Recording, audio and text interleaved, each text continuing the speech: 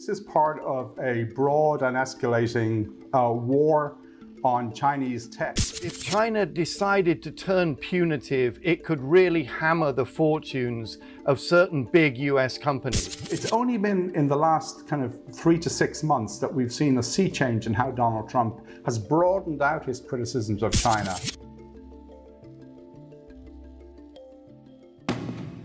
The big news from the front line of the US-China tech war this month has been orders issued by President Trump to ban 2 Chinese apps, TikTok and WeChat, from being used in the United States. This might not sound like a big deal, but what we should realize is that these 2 apps are huge. TikTok and its Chinese equivalent Douyin were downloaded more times than Facebook last year, and WeChat is a super app that is an essential part of life for many of the 1.1 billion users of it worldwide. I'm pretty sure for a start that Donald Trump is not using WeChat to talk to his friends in Asia. And I'm pretty sure as well that he's not posting videos of himself dancing on TikTok. So we can rule that out. I think what's happened is that this is part of a broad and escalating war on Chinese tech that itself is part of a wider campaign by the Trump administration to clamp down on China on a whole range of things, from trade and the economy to espionage. Now, when it comes to TikTok, I mean, TikTok is also hugely popular in America, particularly with younger people who post, songs and dancing and have fun with it. So to many people, you might say, what is the threat from this app?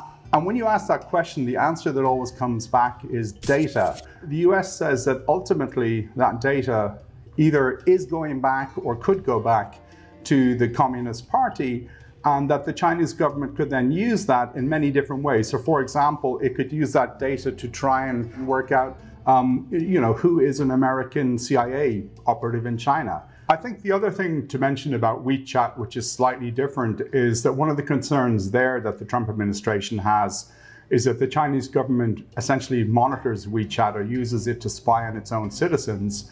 The US doesn't like that as a standalone fact, but it's also worried that any Americans who use WeChat to correspond with anyone are also having their communications intercepted by the Chinese government. So this is part of a campaign to kind of purge the international technological universe of Chinese technology and Chinese apps. Well, so far, China's been relatively restrained. It did last year threaten to put US companies on what it calls an unreliable entities list. But so far, it hasn't put any companies on that list. However, there is a fear that if China decided to turn punitive, it could really hammer the fortunes of certain big US companies. For example, Apple relies on China for its manufacturing base, and about 1/5 of its global revenues come through the sale of iPhones and other products in China. And there is also a question actually over whether or not Apple could get hit by this ban in the US on WeChat. That's because the scope of this ban is not yet clear, but some lawyers think that it could extend to China. And if that happened, it could give Chinese consumers the very unenviable choice of either keeping their WeChat app or keeping their Apple iPhone. And given that WeChat is such an essential part of life, I mean, people do digital payments over it, they do wealth management over it, they buy their shopping, they do all kinds of daily things on their WeChat, that they may well decide to drop their iPhone under those circumstances. And that could really hit Apple hard. The other industry in which US companies are very much dependent on China is semiconductors. And in fact, the 5 US chip companies, NVIDIA, Texas Instruments, Qualcomm, Intel, and Broadcom, all depend on China for between about 1/4 and 1/2 of their global sales. So if China targets them, it could really hit them badly. When it comes to Donald Trump himself, I think it's probably a little bit of both. Certainly on the emotional side, Donald Trump is very angry at China because of coronavirus. He blames the Chinese Communist Party for letting the virus kind of ripple out of China and spread around the world. In terms of evidence, his national security team, they will say that there is evidence that China uses some of these apps to spy.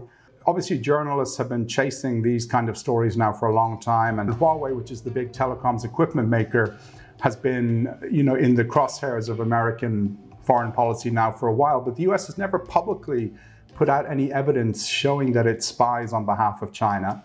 And one of the problems America has had around the world is that many countries have said, you're telling us to ban Huawei or you're telling us to ban other apps, but you haven't shown us the evidence to prove that there's nefarious activity. There's two possibilities here. It's either that there's no evidence of something malign happening so far, but the American national security officials believe that the potential for that to happen is very strong. Another possibility is that the way the US has gained intelligence on some of the things that it says China is doing is so sensitive that they don't want to reveal it. But at the moment, we just don't know. So we're being told to go on faith, to trust that the concerns are real. And I think given the way that China operates in Xinjiang, for example, where it's using facial recognition technology and a whole slew of things to commit what many people say are human rights abuses, you can see why just the mention that these threats are possibly there would resonate with other governments around the world. But again, we just don't know. So we haven't seen anything publicly that would back up a lot of these claims. If you think back to the first 3 years of the Trump administration, Donald Trump was very tough on China when it came to trade. But over the first 3 years, he was very reluctant to hit back against China on other things. For example, when China clamped down on democracy protests in Hong Kong, we know that Donald Trump said to Xi Jinping at the G20 in Osaka last year that basically Trump would not be critical because he didn't want to derail trade talks. It's only been in the last kind of 3 to 6 months that we've seen a sea change in how Donald Trump has broadened out his criticisms of China. And I think one of the big things that's driving that, which we mentioned a little earlier, is Trump is really angry at China over coronavirus. But rightly or wrongly, he thinks the American economy was doing fantastically well until COVID-19 hit. Now the US, like many other countries, is really suffering. He blames China for that. He's clearly decided that China is going to be a boogeyman for the 2020 election in a similar way that he bashed China back in 2016, and it worked for him. And so I think he's decided that there's no point now taking a soft approach on China. He has very little to gain. I think what also is happening at the same time is a lot of his national security hawks who've been trying to push him and have been frustrated that he wasn't going to do more over the last few years. They've now seen an opportunity to once again kind of rev up their actions and get him on board and push him to do certain things that he was resistant to do before. So I think, WeChat and TikTok probably fall into that category. So I think we're going to see a continued slew of actions against China over the next 3 months by Donald Trump. I think the incentive for him not to hit China has really dissipated. And the only question is, how far is he willing to go? I think the one red line for him is probably the American stock market. He likes to say that even though the economy is doing badly and more than 160,000 people have died from coronavirus here, the stock markets are almost at record levels. If he does something that triggers a response from China, which then causes the American stock markets to plummet, I think it would be a huge risk for him. And what about Biden? If he wins, is the complexion of US-China relations going to change? Joe Biden is going to be, whether you agree with his policy or not, he's going to be, I would say, less unpredictable than Donald Trump. He's unlikely to be making policy by tweet. I suspect that there will be a more organized national security decision-making process, which will probably make it easier for the Chinese to deal with the US on one level. On the other hand, it's also clear that in Washington, the kind of hawkish view towards China is not limited just to the Trump administration and his political appointees. All across Washington, on the spectrum of doves to hawks, pretty much everyone has shifted in a more hawkish direction. Capitol Hill at the moment is famous for gridlock and partisan fighting, pretty much the only area where Democrats and Republicans agree is on the need for the US to take a tougher stance on China. So I think no matter what happens, even if Biden wins, you're still going to see a tougher view towards China than you did at the end of the Obama administration. And the question really is just how far will Biden go, and what kind of relationships will he try to establish with the Chinese, and where are Biden's red lines? And I think when Donald Trump and Joe Biden debate on the debate stage, they're going to have 3 presidential debates. I imagine that China is going to be one topic that there's going to be a lot of questions about. So people will be watching very closely to see, who is Joe Biden when it comes to China, and how different will he be from Donald Trump?